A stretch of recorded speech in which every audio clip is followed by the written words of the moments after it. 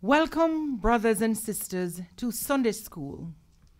We're beaming to you live from our studios at 93.5 KRFM at the Boulevard Baptist Church. Welcome. Our lessons are from the Caribbean Christian Publications, Living the Word series. In the studio today are sisters Vicky, Sandra, and Nova, and I am Debbie. Go ahead, my sisters, and say your good mornings. Good morning, everybody. Yes, so starting today, July 9th, we begin with a new unit in the Caribbean Bible Lesson series entitled A Contrast of Natures. And so as we unfold for the rest of the month, next week we look at bringing light to darkness. And on our third Sunday, we will look at Jesus versus the enemy. And we close out this month's series on the 30th when we look at love defies hate. So what is our topic for today? Our topic for today, a contrast of beliefs. And our Bible focus is on 1 John 1 and the Gospel of John, chapter 1. We will be doing a parallel study of the epistle of 1 John chapter 1 and the Gospel of John chapter 1. So let us all pause and take a breath, and let us now recite our memory verse for today. This comes to us from 1 John 1 and verse 2. Let's begin. The life appeared, we have seen it, and testify to it, and we proclaim to you the eternal life, which was the Father has appeared to us. Amen. 1 John 1 and verse 2. So, what does the Bible have to say about our topic for today? The Bible truth is Jesus is the Son of God, the Son of Man, the Savior of souls, and the bridge of relationship with God. So now, as we go into our lesson as usual, we have a life question. So we are all asked to ponder on this question today. What are my beliefs regarding Jesus' identity? Yes, let us think about this question. What are my beliefs concerning Jesus' identity? So then, a quick overview. What are we going to learn today? This first lesson in this unit posits that false gospel teachers do not sway true believers because they hold firmly to the foundation of their faith. Yes? The unit will unfold, and let us be aware that false gospel teachers do not sway us true believers. Why? Because we hold firmly to the fundamentals of our faith. Then what is that fundamental, you ask? Well, it is simply Jesus is the eternal Son of God, the God-man, the living Word, and the light. So let us continue, having set that tone and having agreed that this is what our lesson will be today. How will it unfold? I will do the discussion. I will lead the discussion on the That's Life story. Sister Vicky will continue with the first lesson, the eternal Son of God. Sister Sandra will do lesson 2, the man of God, the God-man, the living Word, and Sister Nova will lead the discussion, the light.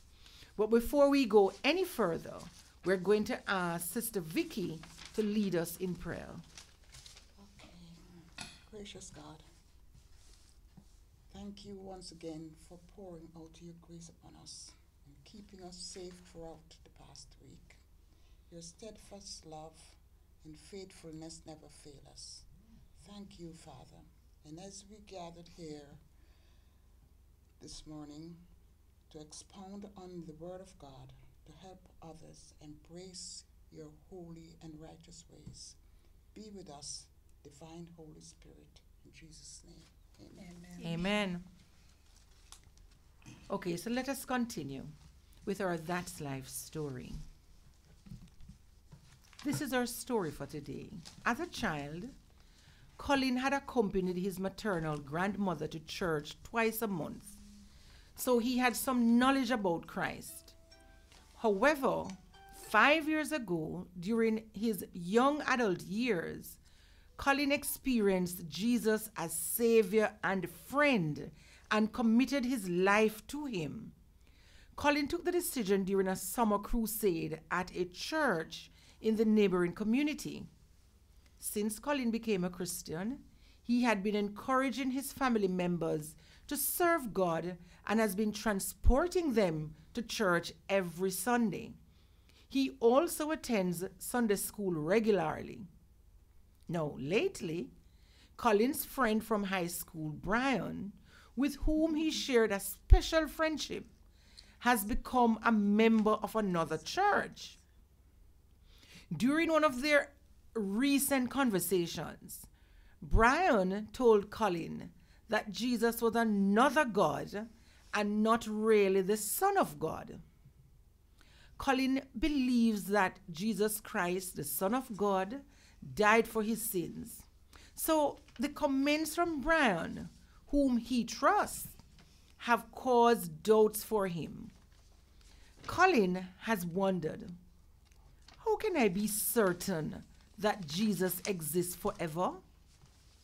Is Jesus really the Son of God? So here's our question for today, ladies. Who is Jesus? And we're asked also to, if we knew Colin, how would we help him to deal with his doubts concerning Jesus' identity? Have you ever heard this question before? Have you ever felt any doubt? Any one of us here have ever felt any doubt? I've heard the questions. But you have never felt any doubt? No. All right, so let us ponder on this a bit. Who is Jesus? This question has enraged, has confounded, and has delighted people for over 2,000 years. Some are even asking, who is Jesus for us today? The answer, in my opinion, this is my belief, the answer is in the Bible. So to answer the question of who Jesus is and help Colin with his doubt, I would let the Bible tell us what the scripture says about Jesus, since the entire Bible is about him.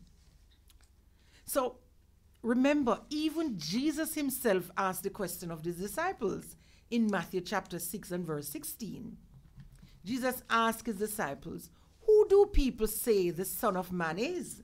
Do you remember that? Yes. You remember their answer? They replied, some say John the Baptist, others say Elijah, and still others Jeremiah, or even some other prophets. However, if we recall most profoundly, having heard their answers, Jesus posed the question directly to his disciples. The same question we've been asked to answer today. Who is Jesus? So in Matthew chapter 6 and verse 15, Jesus said to his disciples, but what about you?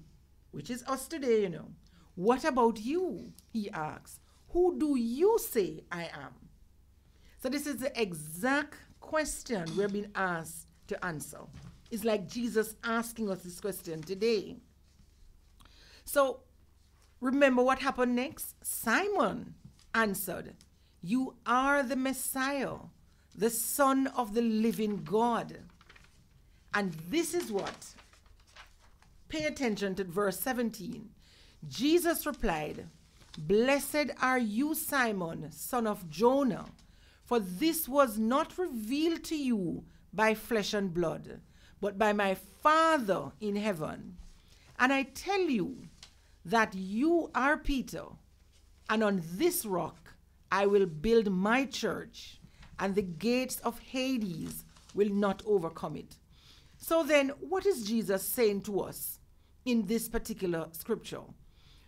He's saying what Peter just said is the truth about me. This is who I am. So we ask the question, who is Jesus? Jesus is the Messiah. He is the Son of the living God. So once we know that as a fact, Jesus confirmed it when Peter said it. So then no false doctrine cannot counter the truth that is found in the Bible. And why is that so? Because we're reminded of 2 Timothy chapter 3, which says, all scripture is breathed out by God and profitable for teaching. So what have you, so would you say that this explanation, how else would you, my sisters, the last thing I would say on this is for Colin, here is what I would say to Colin as well. I would invite Colin to take a look again at the Apostles' Creed, which is the foundation for Christians. It is an ecumenical profession of the faith. So, you know, it's in three parts: the belief in God the Father and the belief in Jesus Christ the Son. So I would repeat that very section for Colin. And here is what it says, the Apostles' Creed. I believe in God the Father Almighty, creator of heaven and earth. I believe in Jesus Christ, his only Son, our Lord, who was conceived by the Holy Spirit, born of the Virgin Mary. He suffered under Pontius Pilate, was crucified, died, and was buried. He descended to hell. The third day he rose again from the dead. He ascended to heaven and is seated at the right hand of God the Father Almighty. From there he will come to judge the living and the dead. What say you? Is there another way to explain? How would you explain how Jesus is? Would you agree to this explanation? Yes, I'd agree. Yeah. What do you think is causing Colin's doubt? What is? Because let me see now. His friend Brian is trusting. It's his friend, right? And friends tend to influence us. Yes. And there are times when friends may say things not only about Jesus or our spirituality, but sometimes even suggest things about our mother or whatever it is. And we tend to believe our friends because we have respect for our friends. But I believe that, as the word says, it said something about, use the word swaying. Mm-hmm. Colin was swayed. I don't know for how long he was swayed, but I would just ask Colin to remember when he first met Jesus Christ. Remember the encounter he had with Jesus Christ. Him and Jesus together, and the transformation and the realness of Jesus Christ to him. I would encourage Colin to, before he begin to doubt too much, go back to that day. Yes. Go back to that day and remember what Jesus did to him, Colin. Because he's now wondering, how can I be certain that Jesus exists forever? So you would say, go back to that day when he had that encounter. And yes, it must have been something that kept him to this point, because he was a Christian from that day to now. We don't know how real is he now, but he's still a Christian now. Yes. So is there something to say about whether or not when we say yes, we're really convicted? Because we can see many persons, a new church springs up, and then everybody go and join, and there are some things in there that is really not savory, but yet there's a push towards it. And these are same Christians from other churches. Colin wasn't fully grounded. He wasn't fully grounded. Yes, maybe he is young in the faith. He was young in the faith. He wasn't fully grounded, and he was swayed easily by what his friend came back to say, what he had learned from the other church. And maybe his friend was putting it off in such a spiritual way that he felt that his friend was so, can convict him to come to his church. So he has to lean on his teaching, what he's getting, or whoever is getting this Gnostic teaching from Yes. the other side. You have to learn and know the word of God yourself. Yes. So the false prophecy, if Prophecy you're would not be in the word, just like I was explaining all of that Right. before, and what Jesus asked. So- Because Jesus asked his disciple that same question, because it's something that people are asking. They were asking back then, and they're still asking today. Right. So we have to know what the answer Yes. is. And you have to be in the word to know. Continue in the word. Right. Always. And you see, But it's funny. It's funny. I remember John the Baptist, after John came and John was a forerunner, he was telling people about Jesus, and yet there was a time when John was asking his disciples to go and ask him if he's the one. So many times in our Christianity we doubt. I don't know why, for what reason. There's always a doubt. Satan. Yes, Yes. I was about to And say he the not evil only- one Even he was inserts he was himself. telling Jesus to, if you are the Son of God and that sort of thing, you know. So he comes in with his lies all the time. So All right, so we continue. So we think that that's life story. Colin would have understood that by just going back to scripture, by just reminding himself what are the foundations of the faith, what are we professing, so he would now be re-energized and would be able to go back to Brian and say, Brian, you know what, this is not so. This is what it is. So he would use scripture. So sometimes, we have to let scripture reveal scripture. Let the scripture teach us rather than we trying to put our own understanding on it. All right, so we now yield to Sister Vicky, who is now going to take us through the discussion. Jesus, the eternal Son of God. eternal Son of God. And this comes in from 1 John 1 to 4, also John 1 to 3.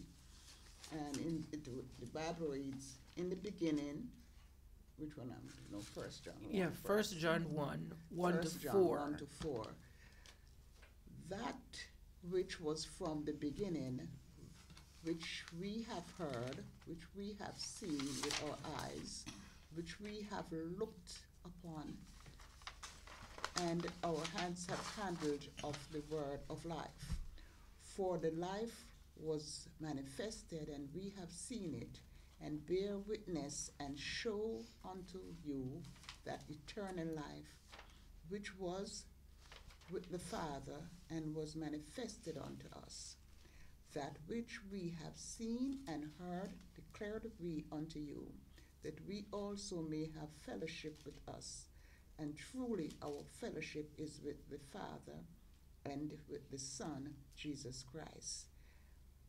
And these things write we unto you, that your joy may be full. And also in John 1, The Gospel of the John. Gospel of John 1 to 3 says, in the beginning was the Word, and the Word was with God, and the Word was God. The same was in the beginning with God. All things were made by him, and without him was not anything made that was made. Amen. The word of the Lord. The word of the Lord. Thanks be to Amen. God. Amen. Amen. Okay, and the lesson is Epistle of John, of 1 John. Yes, the 1 eternal to 4, Son of the God. Eternal Son of God. And the Apostle of John 1 to 3 were written to address the dangerous spread of apostate influence in the church throughout Jerusalem and Asia.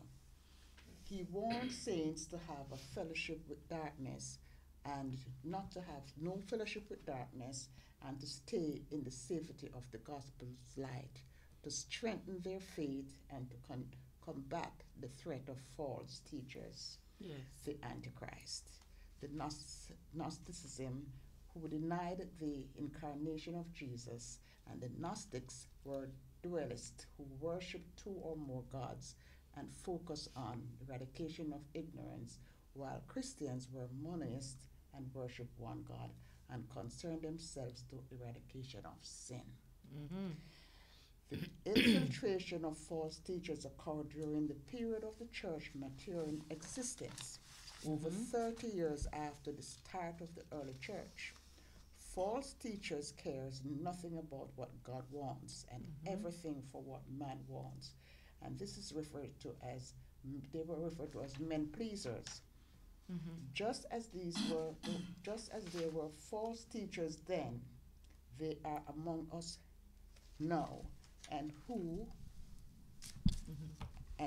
they are amongst us now, and who will secretly bring in this destructive heresies into our lives. Yes, we have to be grounded, right? Yes.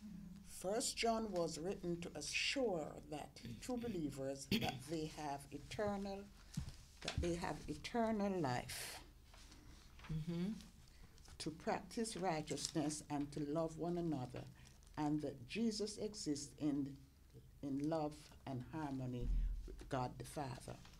The apostle confirms that Jesus is the supreme Son of God, was the only Son born of a mortal mother, Mary, and an immortal Father, God the Father, lived among us, died, and agonized in death, resurrected, and lives forever.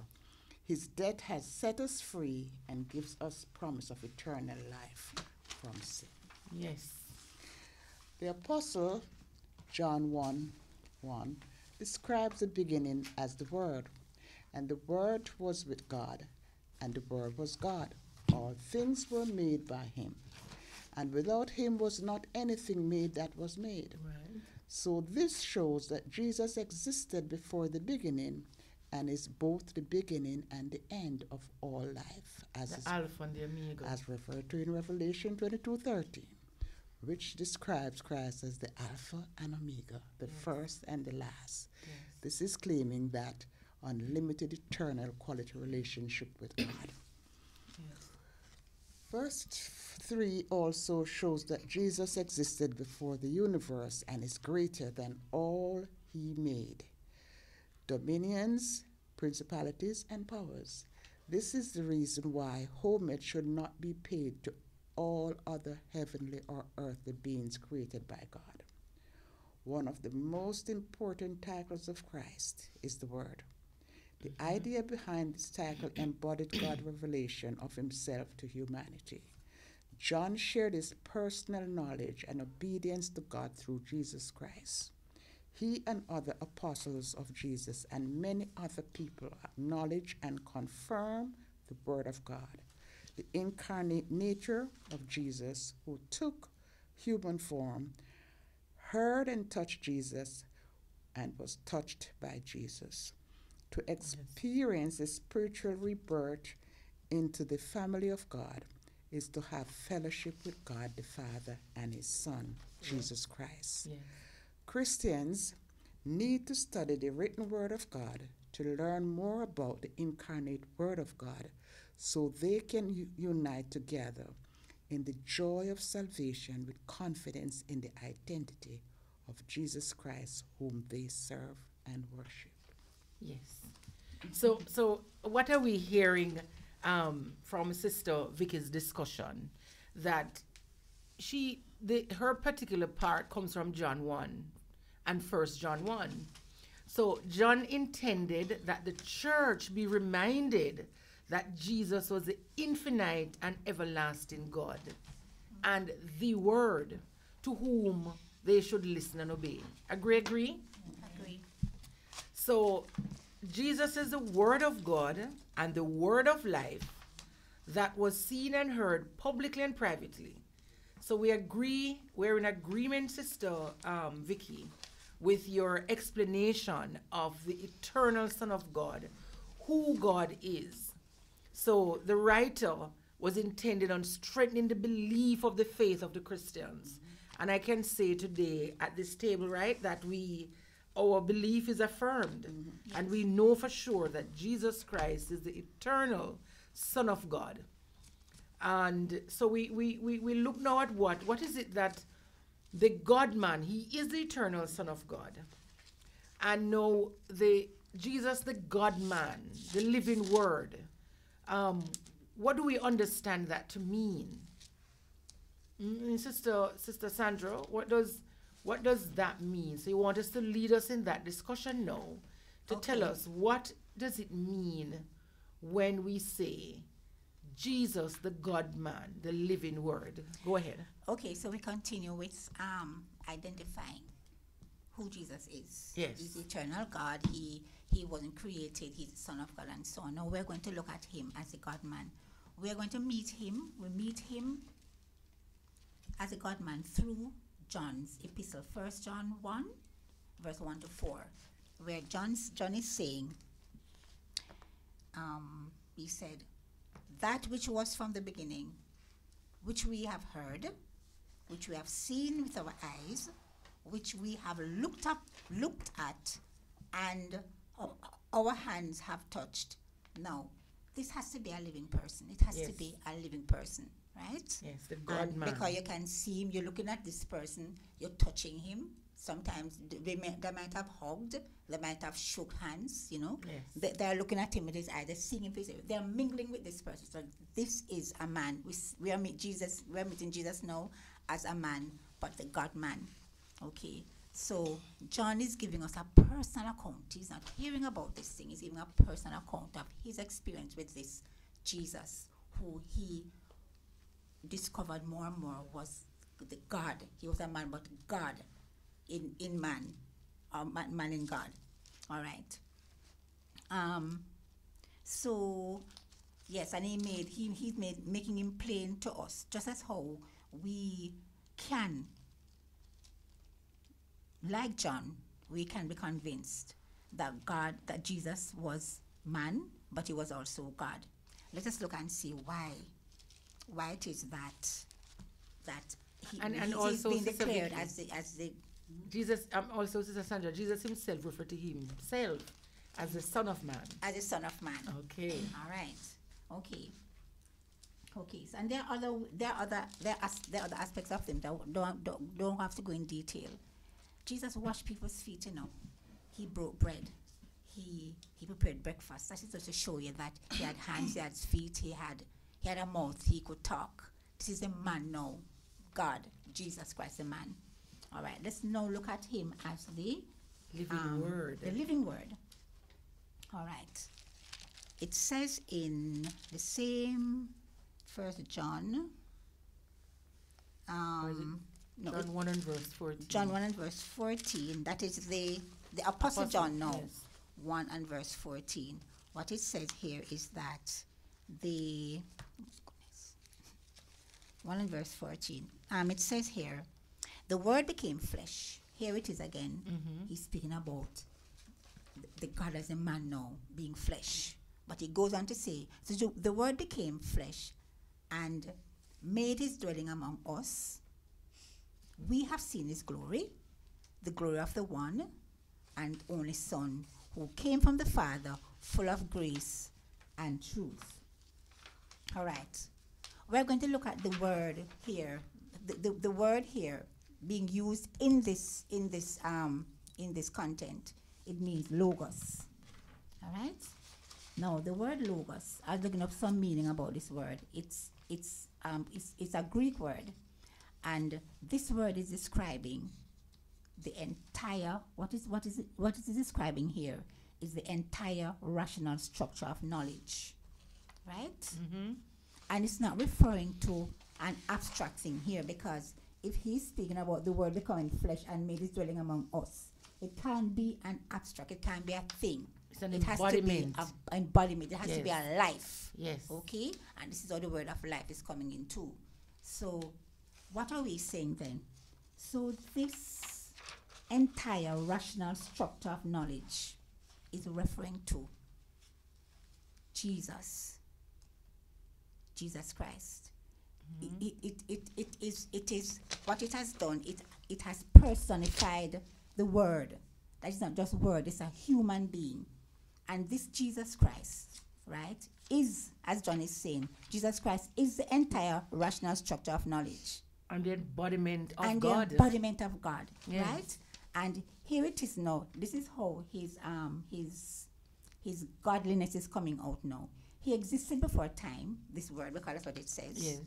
It is before time, even before the beginning. And it was he who brought the life of this universe into being. How did he do that? Remember what he said? Let us make. He just spoke the word and it was done. Right? Yes. He is the word who by his utterance brought life into the universe by what he said. And also, we are also testimony of that because he made us into our own image and after his own likeness. Right. Yes, so, So that is the the- Hebrew, and you recall too that that was the Greek. That's the Greek The meaning, Greek, yes, the so for the logos. logos, and then Right. the Hebrew meaning, the word the word was another expression for God in the Hebrew meaning. Yes. In the Hebrew Yes. scripture, the word was the source of God's message to his people through the prophets. Yes. And so that's why when you read in Jeremiah and all the other prophets, they say the word of God came to me saying. Remember, that is how it was Yes, usually yes. expressed. Me Yes. say, yes. And what I noticed too is we notice that God has many different names. He's called Yes. the Almighty, he's called the El Shaddai and so on. So this is just another name that is given to Jesus Christ. So we go on now to Jesus being the word of the living word. Jesus is the living word and the word of life. So Jesus spoke the word that brought life into being. And he continued to preach and to teach the word that brought eternal life, giving eternal life to those who believed on him and trusted in what he was saying. Right? He gave his life. Right? The living word. So he was alive and he gave his life as the Lamb of God who took away the sins of the world through his blood. And it's through that he gave us eternal life. So we are seeing here God, the man who dwelled among John. John was John testified of him, not something he heard. He mingled with him. So right? we're seeing Sister Sandra, Sister Vicky's section spoke about the incarnate, God, the man, God-man, Jesus, being born, as the Apostles' Creed said, of the Virgin Mary, an incarnate birth. Yes. So now you're putting it together. Now he's born. He's born and now. we're seeing him. John is testifying. Of him. He's touching, he's healing people. Yes. And now you're going into the part that says the living word.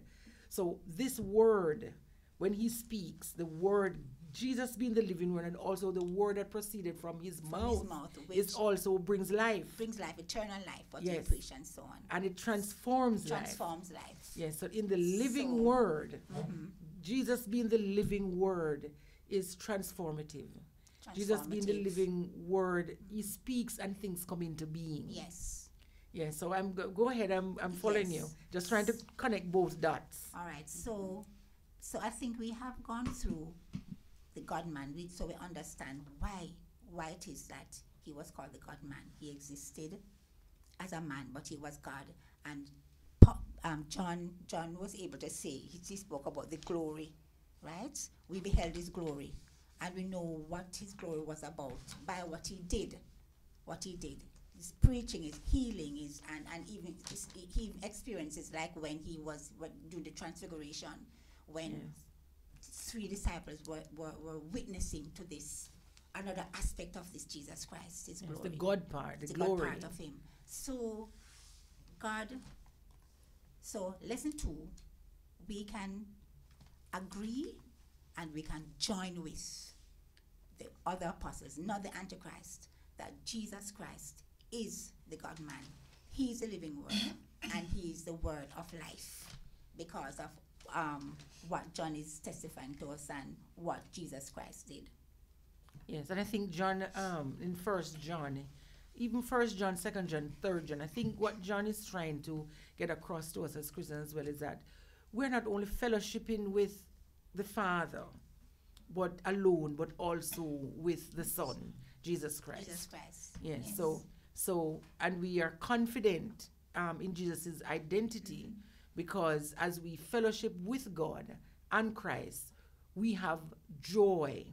So this is not something that is fake. We experience genuine joy as we fellowship and understand who Jesus is and understand his identity. So we are the righteousness of God through Jesus Christ. So we understand what Jesus means. He came to the world to save us, to cleanse us of our sins, and we become righteous because of our belief in Jesus Christ. Amen? Yes. Amen. Yes. Agree? Amen. All right. So, thank you, Sister Sandra. So, Sister Nova, you now have the final part, Jesus the light. What do Jesus the light, what does that mean? Okay, in this section, Jesus was presented as the light that overcomes the darkness. Yes.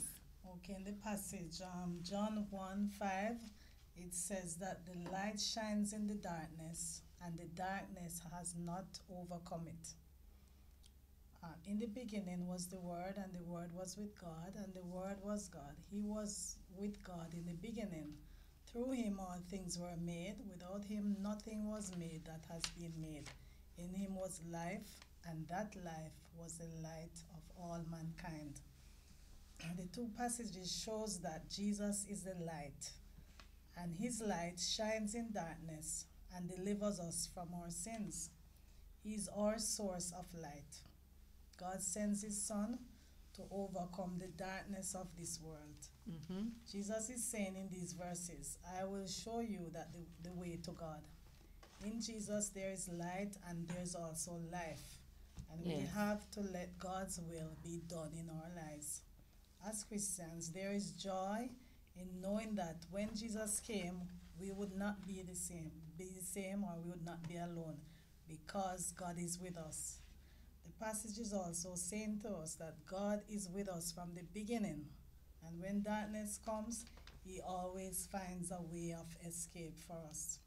Jesus came to be our light, no matter what comes our way. When we have Jesus, there's always hope. When we accept Jesus, we receive both eternal life and abundant life. And the eternal light. Right. Yes. When we accept him, we have to reflect that light. Yes. And share it with others. What that reminds you? Let your light so shine before men, so that they will see your Father and glorify God in heaven. Yes. So we have to share it with others, so that they too can have eternal life. Amen. Agree. Amen. Yes. So living the light is not a one-time decision. To live in the light also means that Christians must daily live in surrender to God by putting God's will above our own and the activities that we do. So we continue in the light by accepting Jesus then as our personal Savior and Lord. We receive, when we do that, as Sister Nova says, we receive both eternal life and abundant life. So, we have to, as Christians, we have to connect the dots. And we have to draw and see ourselves that Jesus is the light, the one whose holiness illuminates us. And when we were in darkness, and now we have accepted the light. And how does that work when we say we accept the light? We first come to a confession that we have sinned. And then we seek forgiveness. And we ask the Lord to deliver us from our sins. And in faith, we believe that our sins are forgiven. So that is the kind of light that transforms us. So persons can be very dark places, murderers, things that people do. And just, the evil one holds them there in that darkness. And when we hear testimonies of persons' transformed life, that is when we can see how the light of Jesus can change and transform us. So nothing but the light that does that. And Jesus is the light. And he's the way. What else is Jesus? The truth. Yes, and the life. He also is the door. Yes. So Jesus, there's many ways of describing Jesus. So who is Jesus for us today? He is the Messiah, the one who came to save. He is the living Word. He is the Word of life. He is the Word of life. He's the God-man. He is the God-man. He is the living Word. So we are sitting here and we're understanding, that as Christians, what are we believing in? So never again can someone ask us, who is Jesus? And we, like Colin, we are in doubt. We just have to know the truth. And where do we find the truth about who Jesus is? In his word. So then as Christians, we can't be outside of the word, because we will be lost, and anybody who comes with some false teaching, we will be easily swayed. This is what happened to Colin. Yes. So Colin wasn't quite grounded.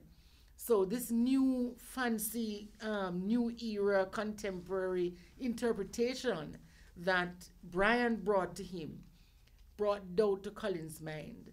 So we are expected, my sisters and brothers who will be listening to this, that we have to be grounded in the Word of God.